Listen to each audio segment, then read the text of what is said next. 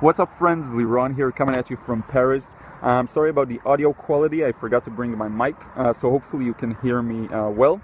In today's video, I want to talk about productivity. As I said, I want to start covering topics that don't necessarily relate directly to art. So if this really doesn't interest you, you can skip ahead, watch another video. Actually, there will be a lot of pure art and drawing and painting videos coming up really soon, so don't worry about that. But today I want to take this opportunity that I'm not in my regular studio office and to talk a bit about productivity.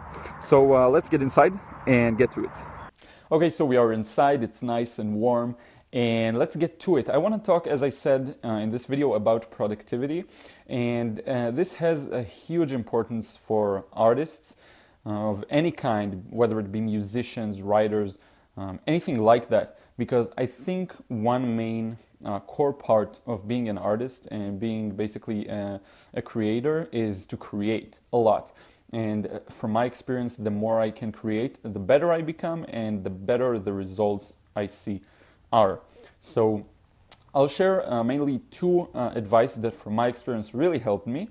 The first one, and I think this is really the basis for it all, is getting up early. And it's something that is really hard to maintain sometimes, especially if your routine changes, if you move around a lot.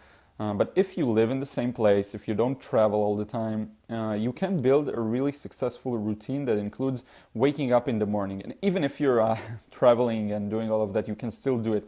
I personally still try to figure out how to do it exactly, but basically building a strong routine where you wake up really early in the morning, I think is one of the most beneficial things, because the earlier you rise, basically it just gives you a slight advantage over the rest of the world, and you can really feel it at times where I really wake up early, around 6 or 5 sometimes.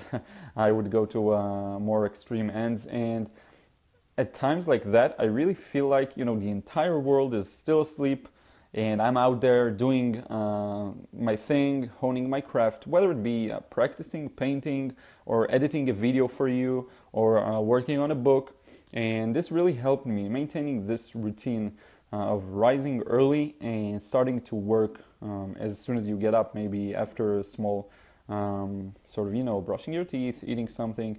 So this is the first advice. I know it's really basic, but how many of you are doing it? I'm not sure, I'm still not doing it as much as I want to. I usually wake up around 7, but now when I'm here on vacation, so it's still a challenge to maintain a routine like that.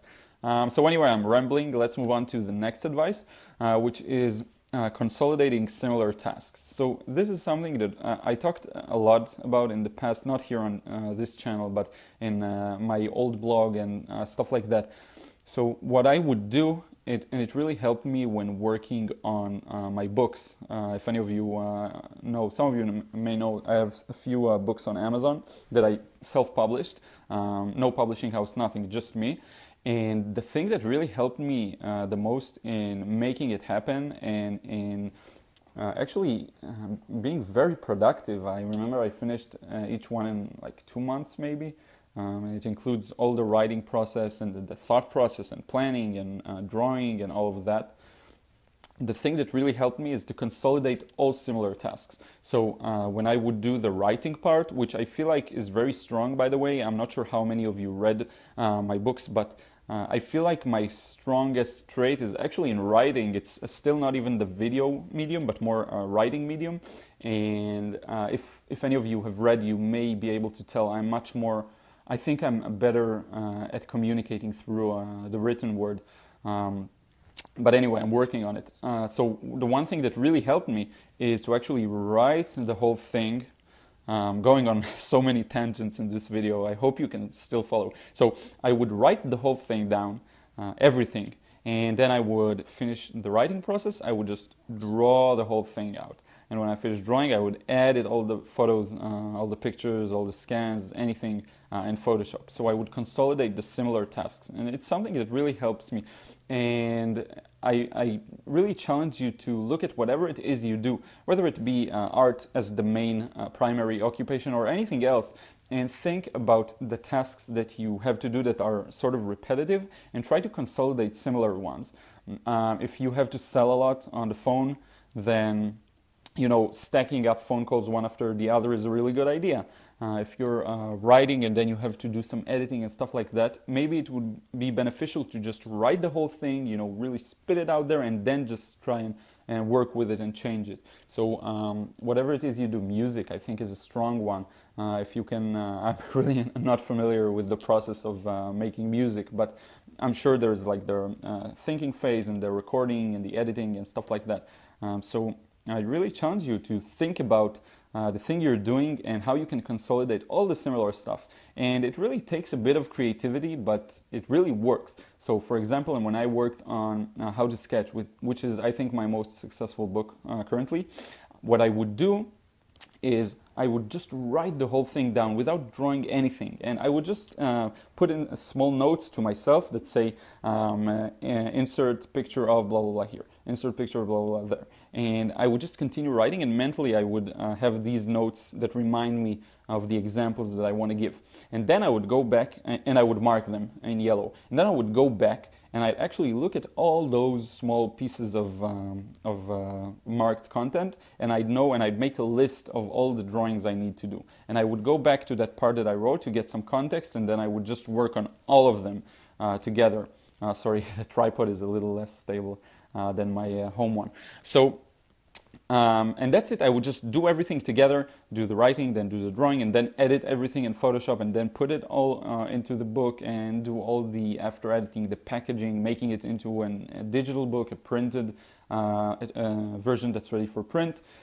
And that's it. So if you find yourself struggling with how much you produce or your productivity, or if you feel like you can do better, these two advice, I really urge you to try them out. So the first one is to wake up early. Early is around 6 or 5. I know 5 is a big challenge, especially in winter. It's hard. And the second one is to consolidate similar tasks. This is a big one. It really helped me with anything I did so far. And on that note, I never really mentioned it so far on the channel, but I actually finished, because it just happened now, I finished working on my how to draw course for beginners. So I know a lot of you asked me about sort of the basics and things like this, because I do mostly watercolor now. So if you want to see content that's related to the basics of drawing, and it doesn't matter which medium you want to use, pen or pencil, whatever. So I have a complete course on that. It costs money. It's $24, and it comes with many cool bonuses, and I'll put a link in the description box below. And I think you'll really like it, so I recommend you check it out. And the way I did it was also with the same process of first planning out all the lessons, then recording all the lessons, then editing, then the audio, then stuff like that, really just to consolidate all the similar tasks. And I felt like I was super productive with it, and I got it done really fast, and also really I think quality, and I was able to really focus hard on each task that I'm doing. So anyway, this is it. I'm rambling a bit, so I hope you could hang on and watch the entire video. If not, it's okay. Let me know what you think, if it helped you, how you can apply it to your work. And also, if you enjoy seeing these kinds of videos, I will definitely do a few more that are pure art, painting. It's just the most beautiful and inspirational city in the world, so it's a good place to do that as well. I also bought some new equipment that I hopefully will share here or on Snapchat or on Instagram, so I hope to see you there as well. I'll add the usernames here. Thanks again for watching. I'll see you in another video really soon.